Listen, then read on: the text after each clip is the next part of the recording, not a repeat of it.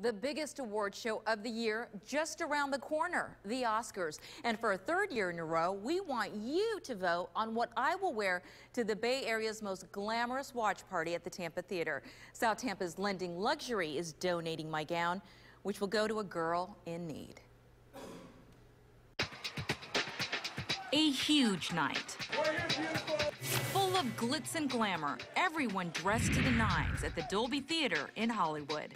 The competition, not just fierce for the statue, but also to be considered the red carpet queen. So this dress here is timeless. We turn to Sarah John Pareca, the woman behind Lending Luxury, to find a dress for me. Her South Tampa dress shop rents out designer gowns for a fraction of the retail cost. We have over 4,000 dresses in stock right now. My dress will be worn to the watch party and then donated to a deserving teen for prom. We narrowed it down to 3 gowns for Oscar night. We start with this Nina Kanachi halter gown. In a store, it would cost $435. Jennifer Lawrence, Charlize Theron, definitely you could see this on her. Next, timeless glamour.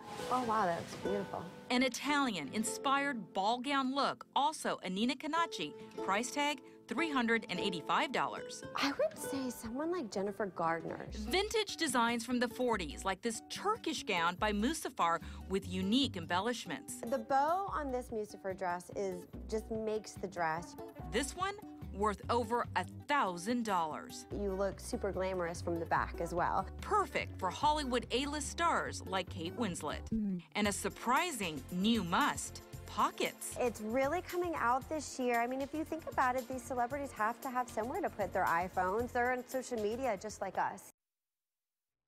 And it is all thanks to social media. What I wear is also up to you. So what will it be? Will it be the halter gown? Or will it be the ball gown look? Or should I go the vintage route? To vote, just head to my Facebook page.